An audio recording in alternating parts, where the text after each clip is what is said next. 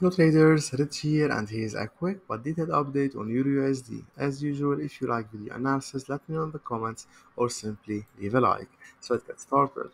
As we clearly see, EURUSD rejected our previous support and traded higher. We are currently still waiting for it, as per my last picture analysis, to approach our resistance zone to look for sell setups, because it is the intersection of the upper blue trend line acting as a non-horizontal resistance, and this horizontal resistance lining up with these previous lows.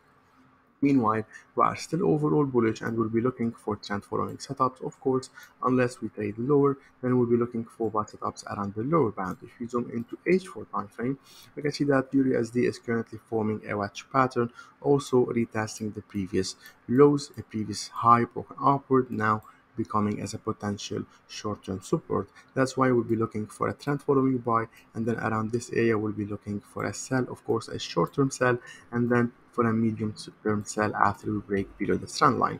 Anyway, let's take it step by step, right? We are currently here looking for and following buy setup, unless of course meanwhile we can still break it down. In this case a movement low would be expected, where we'll be looking for buy setups as mentioned from daily time frame.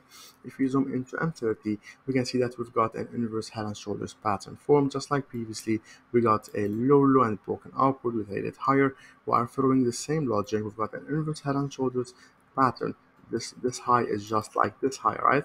So we are waiting for a break above it. In this case, will be entering the trend following buy as mentioned, and the stop loss would be just below the previous low, which happens to be the right shoulder, and we target a 1 to 2 risk to reward ratio. Of course, as price approaches the upper trend line, we'll monitor price action to decide if we close it or not. But meanwhile, if the bulls stay in control, a movement to the upper resistance would be expected.